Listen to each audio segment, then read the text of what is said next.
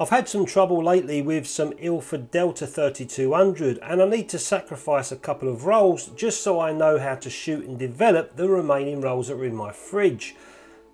Just by using a simple scene against window light, cutting some of the film of the roll for a quick development test and mixing up some D23 developer and shooting various exposures on my scene, I should get a feel of how to shoot the remaining rolls of Ilford Delta 3200 going forward.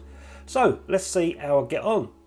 So a friend of mine sent me a brick of Ilford's Delta 3200. It's a wonderful film if you've ever played with this stuff. I don't often get it, so I'm not that familiar with it, but I have shot it in the past. And my friend Crimson Obscura sent me a brick of this stuff from the Middle East, and I shot a couple of rolls and it worked quite great. It was the negs were quite thin, almost underexposed, and I was kind of in my head thinking, what's gone on with this film? I'd kept it in the fridge since it was sent to me, but maybe something along the way through the flights, through the x-rays, it might have done a little bit of damage to it. I don't know, but I've got quite a few rolls of that stuff left and I want to try and shoot it rather than waste it. It is out of date by about 1.5 years.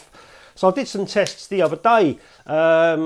And this is a photograph of my daughter that I took, just normal window light, took a few photographs here and developed it normally, and hey ho, yeah, it's quite heavy base and also the negatives were quite thin, so I overexposed a couple to see how they come out, and they was okay, a little bit better, but not at the metered exposure that I'd taken. They didn't come out that great, they're quite thin and looked underexposed. And you'll notice that the first frame on this film that I've tested with, it's completely overexposed. That's because I shot it up at the sky, left it in bulb mode for about 5 or 10 seconds at a wide open aperture, just purely to get a completely overexposed frame. So when I developed, I can look at that and see how well I developed the film. This one actually came out okay, but the negatives are quite thin, which makes me kind of think that I'm not sure. It's not the camera, it's some heavy fog going on with the film. So I need to test it anyway because I want to shoot the rest of that film. So that was shot at 1600 and they looked a little bit underexposed. So maybe over the time or through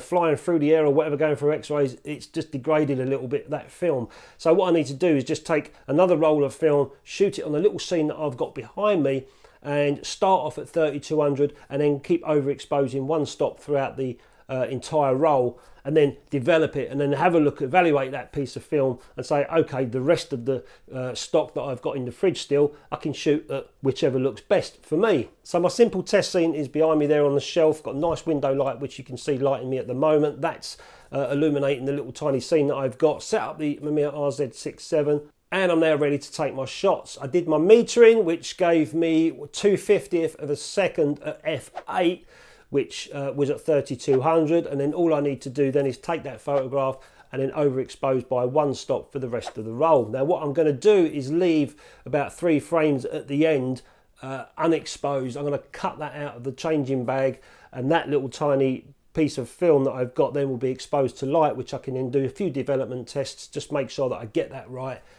Then I'll be happy.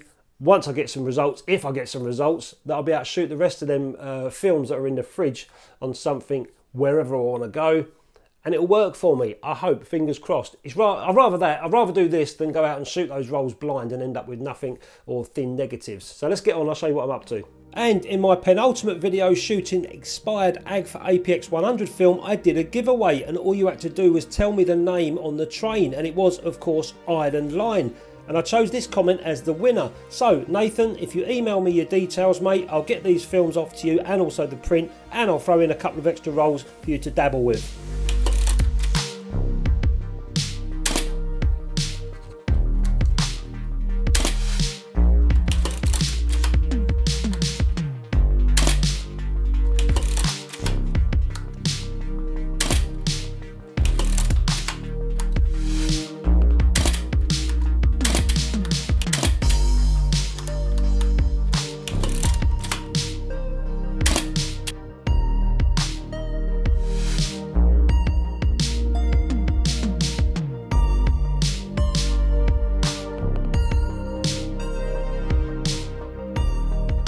So that's all done. All I need to do now is put everything inside the changing bag, the developing tank, the reel, obviously the scissors and the film, and then load the film, the exposed rolls, onto the tank, and then the last onto the reel, and then the last couple of frames that I wasted, I'm going to bring them back out, expose that to light. That's going to be my test for my development. So pop it all inside. And this is a changing bag from photoflex.com, and it's called Changing Room. I'm not affiliated with them in any way, but my last video people asked me about it, so that's what it is. It's from photoflex.com. I'll put a link in the description. So I've just pulled the backing paper off of the film. The film is in my hands. The backing paper is now detached, and I've got the piece of little tiny sticky tape that holds it onto the backing paper. That's in my hands. That is the last frames that I shot. So I know I'm going to roll it back through so I get to the end of the roll and cut that part away. That's going to be for my development test. Right, let's pull it all out. There's the backing paper. So the film's nice, all the exposed film's nicely light tight inside there. And there's the strip that I cut off. That's the end of the film. So it's now exposed to light, which is ideal for me to just dunk into some developer, get it fixed, have a look through and see what it looks like. So making this D23 developer is real simple. Just two chemicals, sodium sulfite and also methyl as well. Just be careful when you're mixing this stuff. I've got my water at 50 degrees, there's 700 ml water. I'm going to be making a litre of developer, and there's my scales there, a little bit messy. These are my daughter's scales for a wax candle scent stuff that she makes, but they work perfectly well. And two little tiny tubs to put me chemicals in. And this is 1 kilogram of sodium sulfite here, and this is just 50 grams of methyl. So I need 7.5 grams of methyl. This is what. And if you want to see a good video on this, John Finch has got one, and also Peter Elgar as well. I'll put links in the descriptions. I'm not going to go deep into it, but just showing you what I'm going to do. And when I finish this mix, I'm going to give this away to a friend of mine to play with. I need 100 grams of sodium sulfite. There you go, 100 grams of that stuff. Put that to one side. So I've just put the methyl in, but I forgot to press the camera on. So there goes the methyl anyway, 50 degrees of water. About 700 ml, and I've got to say a massive thanks to James Lane and also Tim Soderstrom as well for giving me some hints and tips on where to get the chemicals, and also what I'm doing with this stuff, because I'm no photochemist. I'm just dabbling with it and I'm enjoying playing with this stuff at the moment. I'm enjoying this developer. So that's all dissolved. Now in goes the sodium sulfide. Give that a good old mix. Now that's all mixed up. I'm just now going to put the rest of the water in to make a whole litre. There it goes, that's a litre. And that's how easy it is to make this developer, just two chemicals. They both cost me about £25 I think to get for the pair of them. I'll put a link in the description on what I've got, where I've got them from, but that's all it is, sodium sulfite, androius, whatever that says. I think that just means it's powder, and also methyl as well. So just those two chemicals. So next thing I need to do is just develop my film strip, put that on a timer. So I'll fill this up with my D23. That's not the one I've just developed, this is my stock batch. Okay, I want this to be at 24 degrees, so I'm going to put this in the microwave. So that's now at 24 degrees. I'm going to set my timer for 13 minutes, pop the film in and start developing it. In it goes. Simulate the agitation, this is what I do. For about 15 seconds.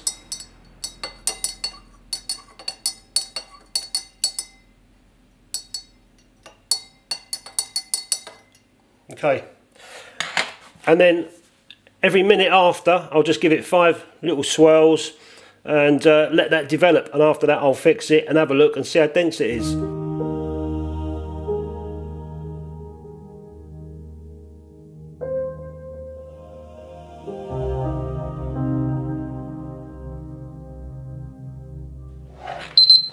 Okay, that's done, must be 13 minutes. So I'll put this back in my stock. Quickly give that a wash. Now we'll stick in the fixer, get it fixed, and then we can inspect it.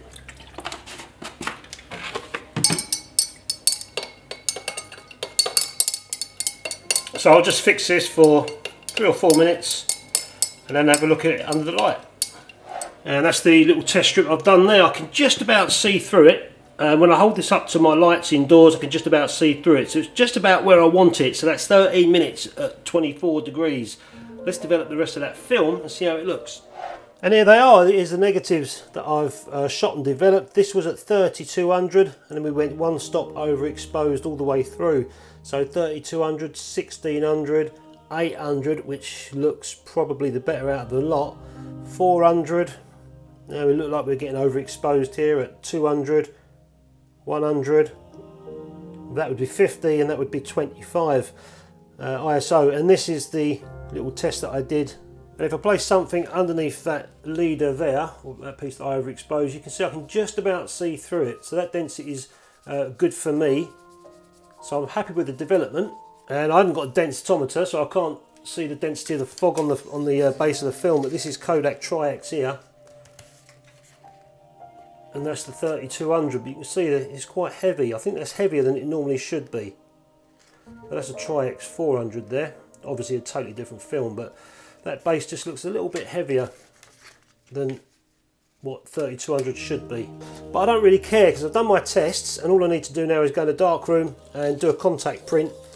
I'm reckoning this one here, which was 3200, 1600, 800. If that one there comes out nice on a print without any dodging and burning, that means I can shoot the rest of those films at 800 and get some nice results.